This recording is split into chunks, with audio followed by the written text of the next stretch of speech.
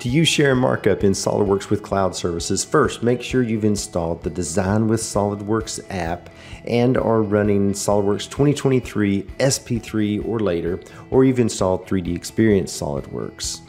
If you or other users get an error message like this one when clicking on Share a File, it's because there's a setting turned off on your platform. You can point your administrator to the help page in the Learn More link, or just send them this video. From the Platform Management dashboard, click on the Content tab, and then under Drive's Control Center, click on Share with External. Enable Shareable Link needs to be turned on along with Enable Comments. The number of accesses is basically related to the number of megabytes your platform users can share each month. Now, it's not required, but you may want to install the optional 3D Experience Drive for Windows app.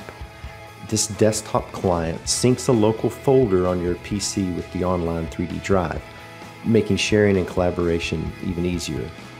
You get the flexibility and portability of the web interface, and the Windows client lets you work with content directly on your desktop.